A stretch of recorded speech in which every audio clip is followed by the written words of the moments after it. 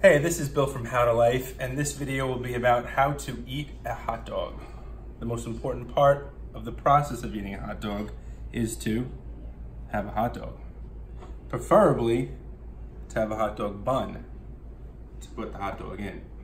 As you can see, it's shaped perfectly and built to hold the hot dog. You have to have somebody cook the hot dog.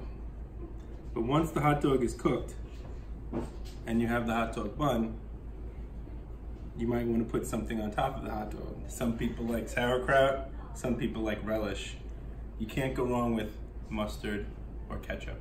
I like mustard. I open the top, I put the mustard on,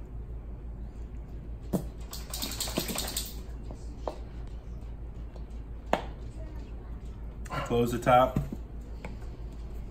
pick up the hot dog, and I eat the hot dog. It's a good hot dog.